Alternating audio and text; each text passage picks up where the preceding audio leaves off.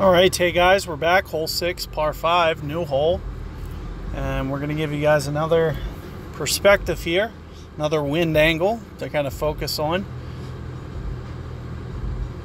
The funniest spot is, why is that fairway there? Out in the middle of no man's land. That's the funniest thing about this hole, is that fairway that's just out there in the middle. Not really sure why that one's there. For the most part, we're going to sneak around to the right here.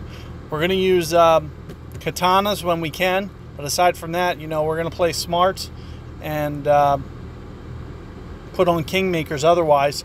I really do highly recommend those two balls for this tour with the new redesign. So, the two of the new par 3s are going to be really favorable to have a little bit extra power in case you need them. So, one of the things that I want to encourage you guys is probably to stock up on your katanas, as it's going to be a very useful ball for this tour. Now, we are going to try to focus on this as our landing zone, so I'm going to try to put it out kind of 5 rings over, and what I'm going to focus on doing is just kind of max curling it back to kind of counter that wind. And what this is going to do is it's going to get you to come in at a better angle, to where that second hop and first hop, is away from the rough. It's going to give you a nice, really good angle to keep you out of that rough and, hitting more accurate drives for this hole. If you go in the rough on this tee shot, it is probably going to cost you the win. So that's one of the biggest things that I want you guys to concentrate, is putting the ball in play.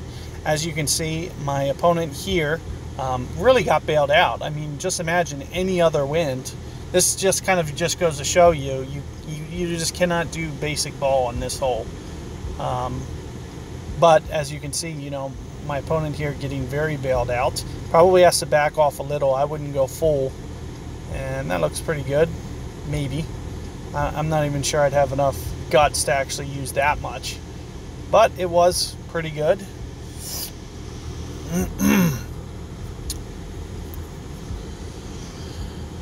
But what I'm going to suggest that you guys do is definitely this rough bump. And you can see, we're going to start our aim at kind of a high elevation and move it to a lower.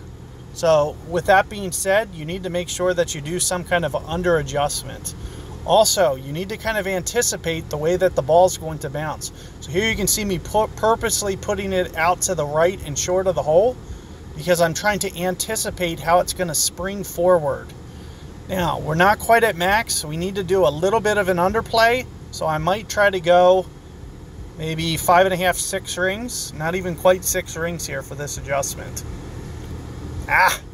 Didn't want the great ball. It's not going to be the end of the world, but it is going to shoot it out to the left, not give me any real chance at the hole out, especially with, solid ring play. So that's what you want to focus on. And, hopefully you guys can develop a good technique for this hole and just be sound with your adjustments, be smart. If you're at mid club, especially with mine, I have to cheat the adjustment in just a tiny bit, because I'm moving the ball down to a lower elevation than where my landing point is. So it's not going to quite carry as far when you do that. So keep that tip in mind, and catch you guys on the next one.